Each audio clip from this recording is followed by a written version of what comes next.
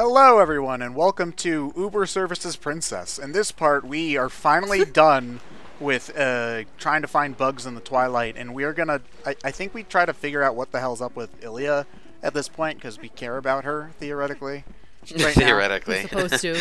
Yeah, we're told we care about her. I'll take the game's word for that because I sure don't. Yeah. Although, okay, so you see, whenever people talk about the NPCs in Twilight Princess not really having much personality, I kind of feel like I disagree with them for a little bit, because we have this guy up here who's like my favorite person in the entire world. This is my spirit animal right here, or spirit NPC, I suppose, whatever. I forget his name though, which I suppose As he stares directly into your tummy. Hey, you know, maybe he's just jealous because you were staring at his abs. I was editing that part like 2 days ago. You were staring at Link's abs when he was shirtless. Never mind. Yeah, why can't he do it? Okay, but I will say that his shirt was off, so I mean, there was a reason. Well, maybe he's just using his imagination. I don't know. But That's some intense imagination. Anyway, this is the best cutscene in the franchise. Don't at me. No, the one of him repairing the bridge of the cannon. Oh yeah, that one's Yeah. pretty good too. But this one is great. Where it's just like this. Technically, this is the kind of thing that happened in Wind Waker. Like Link literally got shot out of a cannon in that game too. So Why am I getting a strange sense of deja vu? unfortunately, we don't see him. Unfortunately, you don't have the splat though. Yeah, which I mean, to be fair, Wind Waker Link probably has sturdier bones because he's smaller and less lanky, so they probably don't break as much, I would imagine. Whereas this Link, He's also a cartoon, so yeah. So yeah, I was gonna say I don't think it's a matter of strength, because I think this is like canonically one of the strongest Links in the franchise. well, what would make you say that? Because like in terms of like ball and chain weapon. well, he also if you try to carry that thing around, he's like lugging it like really really hard. he's still able to move it. Yeah, he's still able to swing the damn thing, and you could wear the iron boots on top of that. Yeah, I mean, I suppose. And he also carries all of that in his pockets as he's walking around. Look at him roll. He also sumo wrestles, and he fucking tosses goats. Okay, well, he sumo wrestles and cheats. I should mention that. And the goats he thing. still sumo wrestles. He was able to beat the mayor, who was like 3 times as big as him, though. The without mayor's also cheating. got Yeah, that was arthritis legit. though, and probably hasn't sumo wrestled in 20 years. You know. Doesn't matter. He's freaking heavy, man. Okay, put it this way. He can sumo wrestle with a pile of rocks and not have his shin snap. Let me put it this way, okay? There's a reason that in combat sports people are divided into weight classes. Weight matters. Size matters. It's not how you use it. Matt. If you are significantly bigger than your opponent, you are probably going to win. But all the girls I've talked to said, were they just humoring me? Yeah, see, this is why the WBVA is a boxing association is bullshit. Yeah, let's just put the 5'7", 100-pound tiny person against fucking King Hippo. Yeah, that'll work. Mike out. Tyson. Ow. Don't know. It's Right in Mr. the Dream, shin. Ryan. Mike Tyson. I like how Nintendo didn't take Mike Tyson out of Punch-Out because of the rape allegation. They did it because his contract expired. It's like... Is that what it was? Because I've been hearing like different stories. It's about because that of his for contract. years. It's... His contract expired. Because I've been hearing... I know so much about the rape allegations, but I thought also because he lost to Buster Douglas and he wasn't champion anymore. I don't... there was a lot of... It was not... Sorry, we don't model games off of losers. Well, I also heard it may have something to do with the ear biting incident. No, but that was in 1997. True. My eyebrows just keep going up, and I'm like, what? I haven't heard about any of this, so I'm like, whoa. Mike Tyson did not have a good couple of years. I'll just... Yeah, it sounds like. Yeah, pretty much. So... Sounds like And a he can rough still time. Probably still wipe the floor with all of us without breaking a sweat. All of us at the same time, too. At the same So time, yeah. earlier He'll make orphans out of our kids. Ted, should you say that? Now I want a Dynasty Warriors Mike Tyson edition where all the soldiers are BrainScratch members. So earlier we were talking about Shulk, and now we're about to learn a backslice. So No, this is backslice, not backslash. Totally different. So, I do like one thing that I do like about Twilight Princess is that there's a lot more combat options. the thing is that while some of them are incredibly situational, and I forget that I have them, some of them are really OP, and I use them all the time, like the backslice. Like I'll just I jump around like crazy. You'll see later on in the game. It's still about as useful as it was in Wind Waker. This was a move that was in Wind Waker too. Well, the sliding counter thing. Yeah. It's basically the backslice the same thing. it's the same exact move. How many moves were added in Wind Waker? Like, because I know that there's the super duper spin moves. Well, there's the counter stuff. The helm splitter. The helm splitter. Okay. God damn it! I'm trying to save my amnesiac girlfriend. Can't this wait? Oh, I guess you don't want these amnesiac curing pills then. Okay, then he bye. gives you a letter, and he gives you a letter. It's from Elia. What's taking you? Hey, senpai. So we left these letters at your house, but nobody was there to pick them up. So we took them back to our warehouse, and you can pick them up in 7 to 9 days if we're there at that time. Why do you make me sign for a 2-ounce letter of nothing of importance, but you'll leave a $1,000 computer part just sitting on my porch? I'm sorry, you're breaking up. We're going through an elevator right now. We just got a letter telling us that the cannon shooting place is open now. I mean, yeah. Well, I mean, it is. I don't know why the river and the lake are back to normal now, like, considering that the amount of pressure, like, because even if the river was flowing like normal, it would still take probably a week for the lake to fill back up to its normal size. Or if, like, I'm thinking there's two possibilities here. Either the lake doesn't fill fast enough, or the lake fills too fast and the entire area just gets flooded outside of the lake. You know? Like, neither of which is good. All of the fish and animals are going to die, basically, is the point I'm trying to make. So... Yeah. Yeah. I'm just thinking about how that letter reminds me of all the times I got, like, notices about bills that I owe that I paid 3 days ago. Yikes. Okay, so I hate trying to roll in the town because you accidentally talk to people you don't care about. It's the... why am I going backwards? Oh, you're the one playing, Ted. I know, but what am I looking for? What are you doing? Go talk to Telma. Go talk to... Oh, wait, no, I'm trying to go play with the cats. That's what I'm For some reason, the art style here and this is important. Overhead... This is important. Oh, you can hug them! You can hug them! Oh, necessary. They love you. They love you so much. Yay! There we go.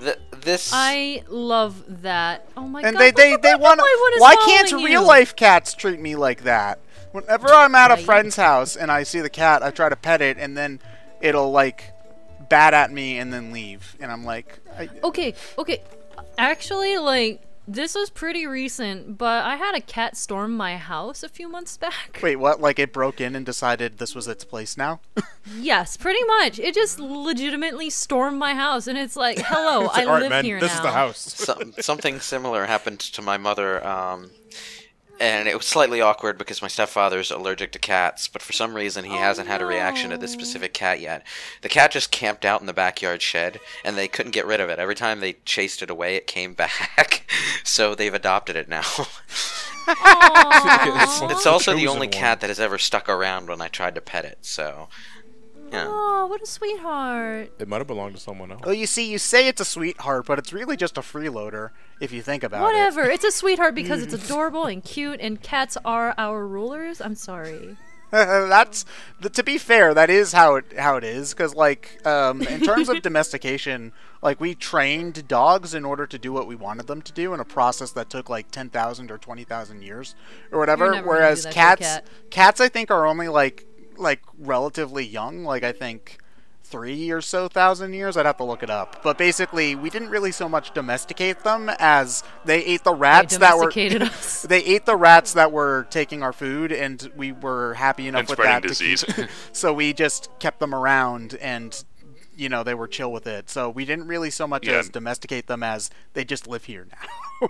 So they also can just like scratch your face up, and it's just like, I have been blessed. I mean, we have studies that more or less have shown that cats recognize that we are calling them specifically. They just don't give a shit. Yep. Yep, absolutely, 100%.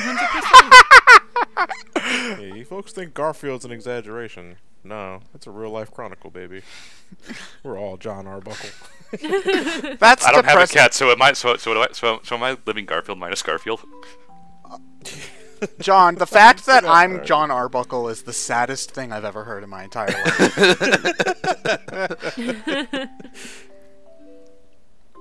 Anyway, Telma's the best character in the game, and why wasn't she made playable for Hyrule Warriors instead of Agatha? I hate this. I hate my life.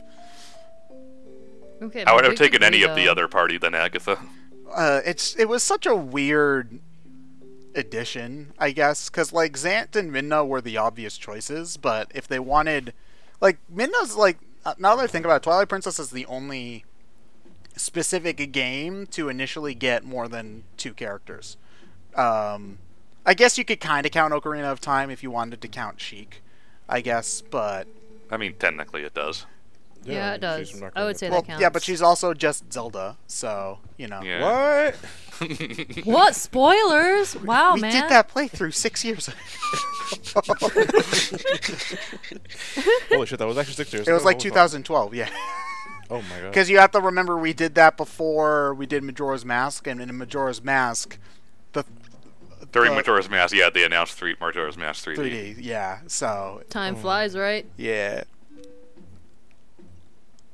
Honestly, I think Agatha was just chosen because just how much she sticks out. Senpai. In a game with the character designs that are, for Zelda standards, I feel relatively resered. We Agatha is like a literally just really had the big clown sore with no thumb. shirt on, and Yeah, I know. But and you said that he's like your favorite character in the game, and I feel it's because he sticks out. well, the You thing know, is that I'm also not showing a lot of characters, some characters like that don't have any purpose. Like for example, the fortune teller lady. Her design's neat, and she also has cool dialogue when you're looking, because she'll just tell you where heart pieces and stuff are, basically. And she says like a little incantation, but it's something like "This is to mask loading," written backwards, or something like that, which is great. Who likes Okay, what escort about quests? Yep. the party members that you have later on, sort of party members, the mercenaries or what have you? Yeah, They could have done them. They could have done them, but we'll get to them after the I'm Zora pretty Temple. sure horses wouldn't, like, run while pulling a cart. If you push them hard enough, they try. I mean, it's a lot of work for a horse to run while pushing that much weight, but Acceleration. yeah. Oh, hey, are you Oh. guys ready to fight him again? God damn it. Oh, he's got 2 yeah. shields. I forgot about this one. Oh, he's doing some Final Fantasy III strats there. Well, how are you supposed to attack when you're using only shields? You see, my friend Steve knows all about that. Unfortunately, Yeah, I'm not yeah, nearly as back in there. athletic as he is, so... You know what a shield is? It's just a big hunk of metal. You can bash someone's brains in with a shield quite effectively. Ted, the only reason Steve can do that kind of shit is because he has a really special shield. Yeah, it's the best shield ever. It's, like, made out of... It can bounce like that, okay? Just trust us. Anyway, I think you can swipe him normally, but if you throw bomb arrows at him anyway... He dies in 2 hits, He yeah. dies in 2 That's. hits. I honestly didn't know you could throw bomb arrows at him. I didn't either until I watched a speed run. Also, we're really lucky that he dropped the keys. Yeah, I know. You forgot your reward for beating me. Okay, look, Minna, we're gonna have to jump down again and do the flying minigame all over again, alright? Let's go, honey. How are you supposed to fly with that thing as a human? You'll just have to flap its wings very, very hard.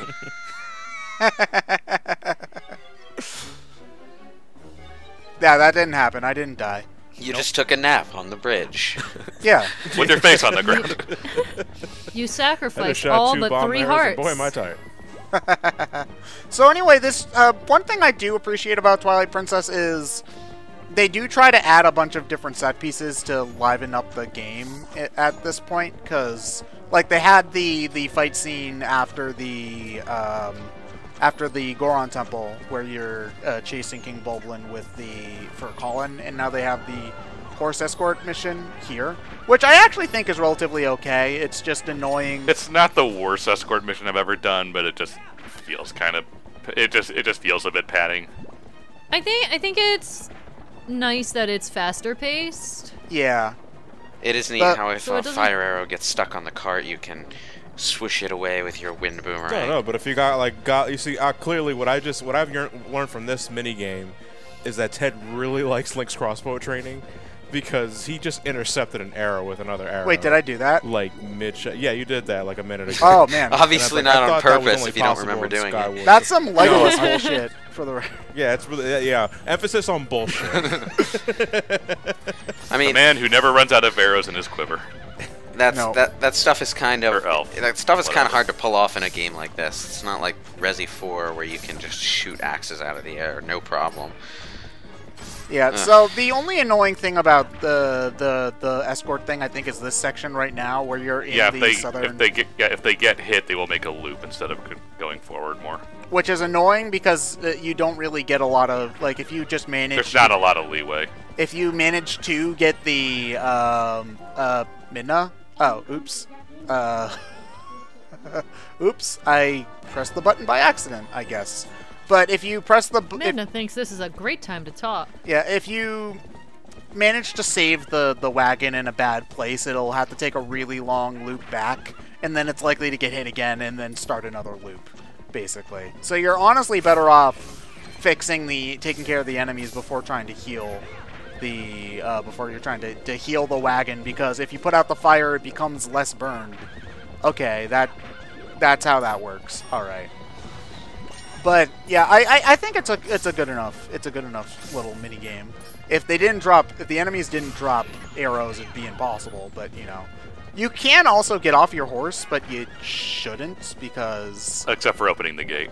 I really wish just for this minigame you could just open it without having to get off the horse, though, because it's really, really aggravating trying to get on and off the horse specifically, especially when there's a wagon in the way. Okay, hold on. I'm just going to let you go in front of me. Okay, there you go. Now I'll help. I didn't want to have to turn Epona around in an area this small was the problem. Also, okay, so I looked this up. Apparently Epona controls worse in the HD version than she does in the original version. Like, you'll kind of see... Really? You'll kind of see Epona, like, swiveling around an awful lot, and that's because Epona can only move in wider arcs in this version, whereas in the SD version, she could move on a finer grain, if that makes sense, so you can make more precise turns. And so you'll... I find that really interesting because, honestly, I've always hated how she controlled in the Wii version. Like, I've always felt that she's super hard to control in this game. She feels very loose. Like, you see me run her into walls all the time. All the time. And I totally feel that. So I'm surprised that they made it worse in the HD version. So this is something that I was interested in speedruns of this game, so I looked it up, and it's something that someone mentioned at some point. And I don't know if it's really like that much worse, or if they're just playing things up because that's just how they kind of are. Where, you know, they'll say, oh man, where was the QA for this game? All I have to do in order to destroy it is stand at this wall and swipe at it for 3 hours. You know, man, how did they not find that? Lol, lol, lol, lol, lol. I'm not bitter about those kinds of comments or anything. I don't know what would even make you think that. So yeah, we saved the Zora baby, or mostly, I think, and we were doing this so that the Zora mom would give us the armor we need in order to go into the next dungeon, if I remember correctly. We don't know that yet. No, well, we knew that the Zora mom said that if we helped her son, we'd get something useful. I don't, and I think we can kind of piece it together at this point, but I don't think if anybody's ever said it specifically, you know, like just directly at us. Colin, your story's over. What? You're not important to anyone. Sit on the bench with the rest of the kids. Be gone. You had your time. You had your 5 minutes in cutscenes. You can go away now. You squandered it all, child. It's Ilya's turn to be the character we're supposed to care about. Doesn't matter that I think you're way more interesting than she is. You're gone now. Which is funny because he's like 5 years old. Yeah, like, I mean, he's actually got a character arc, you know. Well, try to anyway. Well, yeah, like they. Okay, I like Colin. I'm crapping on him a little bit, but I like Colin. Yeah, I like Colin. The thing is that Ilya didn't really have any kind of... We didn't get a chance to like her before she lost her memory, I think is the big thing. Like, you kind of feel like you're supposed to like her because she's sweet to you and she's the Saria of this game. Yeah, basically. And, you know, she had, like, exactly one funny moment with the horse early on. But you don't get a chance to, like, get really attached to her, I would say. Whereas even... Also, Telma, how tall are you if you just are over Link by that much? Well, Link's also tiny. She's real tall. Link's like, what, 5'2"? Or something like that? He's supposed to be like 17 years old in this game. He should be taller. Yeah, but he's also, if you look at the models, he's also half as tall as Ganondorf. Like, actually... I mean, Ganondorf... Well, Ganondorf I always assumed was going to be like... giant. Yeah, a giant well, guy. that woman was taller than Link, and the Indian guy over there is taller than her. Yeah, I'd say Link's pretty short. He's a pipsqueak. Yeah, that's always been a thing about Zelda, is that Link's supposed to be really... Oh, hi! Wow, why are okay. you haunting me? The Assassin's Creed 2 said it's that way? Okay, good. I'm a ghost. Ooh. This way, excuse me, I'm pretty sure you are a hallucination right now, so I'm gonna go... Time for a nap. Just as an aside, I do really like this version of the Serenade of Water. Oh, this is the Serenade of Water? Yeah. Yep. Yeah. Oh, I didn't... You see, I don't remember any of the songs from Ocarina of Time from the second half of the game. Like, I remember the ones that do stuff, like the Song of Storms, like the Song. Like, I remember those the Serenade ones. of Water is a real good shortcut, though. That's, like, the only one like... that's useful, though, right? Because it takes you to Lake Hylia. Whereas, yeah, like, and you have to go there quite a bit. Yeah. Especially if you're getting everything. Yeah, all the others exactly. take you to weird, out-of-the-way dungeon places, and it's like, no. Yeah, out of Why would any I of the warp songs, volcano? I'd imagine Why the that's hell one of would the I go most inside a memorable volcano? ones. The Prelude of Light takes you to the Temple of Time, right? Which Yeah, is that's useful. like the most iconic. Yeah, that and the Serenade of Water are probably the only useful ones in the game. Everything else... Arguably, maybe Nocturne of Shadow, because that takes you to Kakariko Village immediately, but you get that so late in the game that it's kind of like, whatever. It's also like one of the easiest ones to skip, if I remember correctly. If you're using Yeah, you can miss it if you come from Kakariko Village the wrong way. That's so sad. Old games were weird when it came to programming. It's honestly, it's funny to me. I love finding out weird programming stuff like that. I highlight old games in particular because new games, when new games have programming issues, they're pretty run of the mill, clipping problems or or collision issues, you know, basic shit. But old games had some weird programming quirks because we were still learning how to program games. Also, I can't imagine that QA was terribly great back then. Well, they wouldn't figure people would actually try doing stuff like that. Now we have the internet and people will try to do anything. Can you beat Super Mario 64 without jumping, collecting coins, beating an enemy, or collecting any stars? There's a guy who goes around beating 2D Mario games and never pressing right. Can you beat Super Mario 64 without turning the console on? Yes, you can. You take a hammer and you beat it. That's another thing. It's like Oh even if you can count on most players not being crazy enough to try stuff like that, nowadays there are people who make ad revenue by specifically trying to see how broken they can make a game and then showing it off on YouTube and stuff. Hi, son of a glitch. So